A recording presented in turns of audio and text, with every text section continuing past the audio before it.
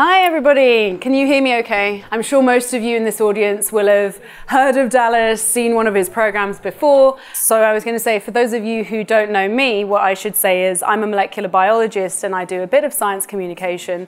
So in this context, I get the best seat in the house for answering the questions, asking the questions to Dallas about how to communicate science. So first question.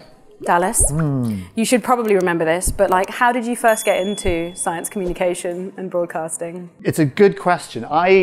So I'm not a molecular biologist, I should say from the outset, and in fact I'm not a scientist at all. And people are always slightly confused, I think, when they meet me, because generally when you see science on television, it's done by scientists. It's done by Professor Brian Cox, or it's done by Professor Alice Roberts, or it's done by Richard Dawkins, whoever it is. It's generally scientists telling you stuff. I actually started working in, this is 30 years ago. I actually started off working in drama. So I trained I worked as an actor, doing drama for a while. I wasn't a very good actor because I was an actor who, instead of reading Stanislavski and such, I spent too much time reading New Scientist, because I was always really interested in science, about how the world works and how nature works. I just wasn't a scientist. I'm just, in the same way that I love listening to music, but I don't play music. Or I like watching sport, but I don't actually play the sport. But for somehow, I was always really confused that science is somehow sort of other. Why is it that if you're interested in science, people just kind of assume you must be a scientist? Anyway, I was living in America at the time, and I was in a bar, the Short Stop it was, I remember very clearly, with my friend Jonathan, and we were having just a discussion about science, and we were both actors, we both weren't involved in science or academia at all, and we had this conversation. We were like, well, why is it only scientists get to talk about science? Why don't we should do a show rather than Professor Ganesh telling you stuff. I've been promoted in the last 10 minutes. Telling you all about molecular biology. Why don't we get an idiot to go and find stuff out, like a kind of bottom-up kind of science show? And this was 2003, actually early 2001. So this is a long, long time ago. So anyway, we came up with this sort of science show idea, which was, and we thought, well, who's the idiot? Well, I'll do it because I'm really bad at science. I don't have any science qualifications. I failed all my science O-levels, etc., etc. And so we did this show, and we managed to sell it to the Discovery Channel, bizarrely. We were like, okay, so we got to make the show for the Discovery Channel. And the premise of the show was each week Dallas goes on a mission to try and do an impossible thing. And it was called Dallas in Wonderland. And so mission one was, this week I'm going to break the men's 100 meters record. And then this week I'm going to journey to the center of the earth. And then this week I'm going to get abducted by aliens. And so by not being able to do the thing each week, you learn about the thing. So for example, the 100 meters episode we did, by me trying to do this ridiculous task, which is quite clearly I'm not going to be able to do it, but you learn all about sports science, you learn about sports psychology, you learn about biomechanics and training and all this kind of stuff. And it was actually a really good, it was a good show, but we were obsessed by, it was right when The Life Aquatic came out. Who directed The Life Aquatic? Wes Anderson, yeah. And I was really obsessed by that film, by the aesthetics of that film. And Bill Murray in that film. And I really like the idea of just a bunch of idiots kind of having adventures, and which is what that film was about. But also it's in that kind of Wes Anderson way, beautifully shot, wonderful color palettes, and the music was really amazing. And I remember the band Devo, who are this 80s pop band, some of you will remember Devo, the lead singer of, one of the members of Devo, Mark Mothersbaugh, does a lot of music and does all the music for Wes Anderson's films. And I was looking at the sleeve notes of The Life Aquatic, and I noticed that Mark Mothersbaugh had done the music. And I'm like, we totally want that kind of music for our show, for our Discovery show, because we want it to feel a bit like The Life Aquatic. And I noticed that, but just by reading the sleeve notes, that he had a recording studio just down the road from where we were living. So this is on Hollywood Boulevard. It was the old Rocky Bullwinkle Museum.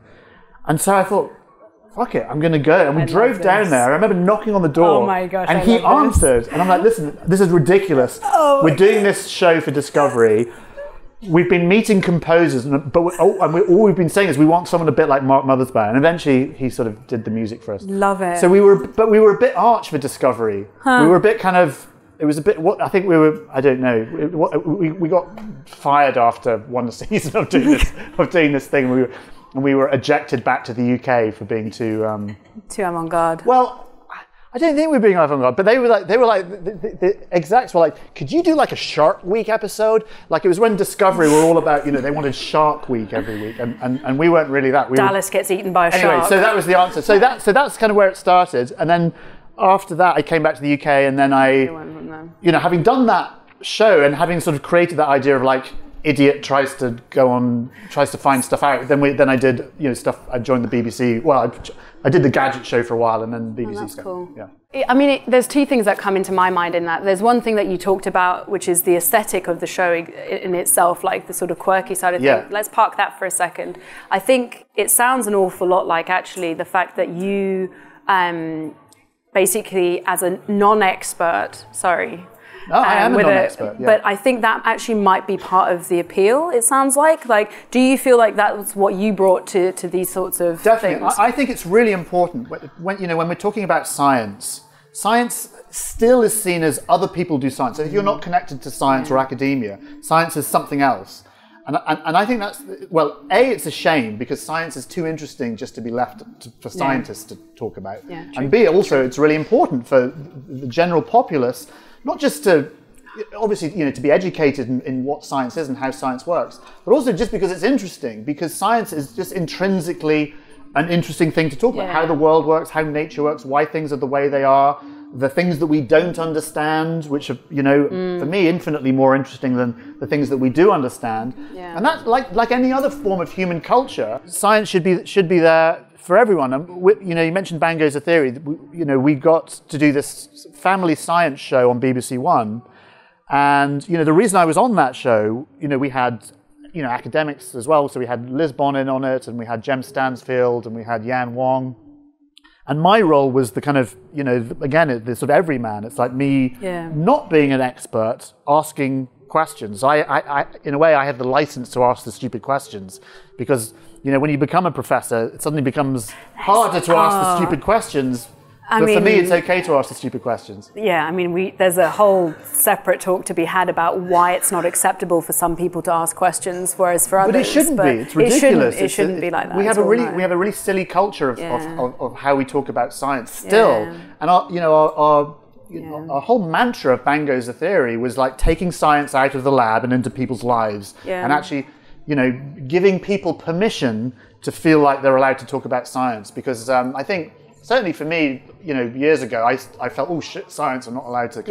That's something else. Yeah, I mean, you've also talked about questions, right? So do you think, what came first? Do you think your curiosity about science, or the fact that once you got into it, it becomes that much like there's always a why. The moment you're told any kind of scientific thing, I think.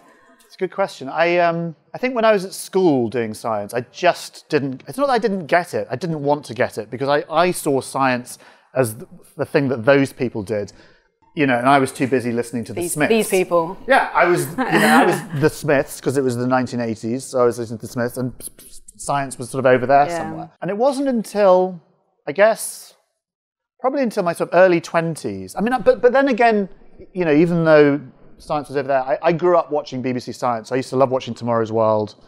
You know, I was fascinated by that. I used to love watching, like everyone, I watched David Attenborough, and I watched, you know, Connections with James Burke, and, you know, I grew up watching, you know, Apollo stuff happening because I'm of that age. So that was all in the background, and I found all that world very interesting, but I just didn't associate it with, you know, learning science. I didn't want to be a scientist. Yeah. In the same way that I like listening to Beethoven and I don't want to be a pianist. That's okay. I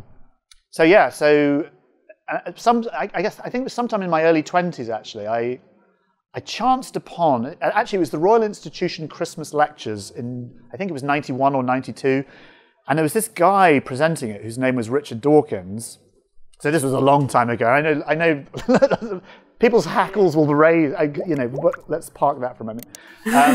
But I remember Richard Dawkins, this young, you know, rather attractive sort of professor, just talking very eloquently about evolution. I didn't really understand how, like everyone else, I sort of had a basic grasp of it, but I didn't really understand it. And he just explained it so beautifully, so simply, so elegantly. And I remember watching this Christmas lecture, and it was like the windows opening and this kind of draft coming in. I was like, why did no one... it's so interesting. Why the hell did no one tell me that when I was at school? And so I became really, really fascinated by that. And I remember reading, soon after that, I read The Blind Watchmaker, one of his books, absolutely fascinating.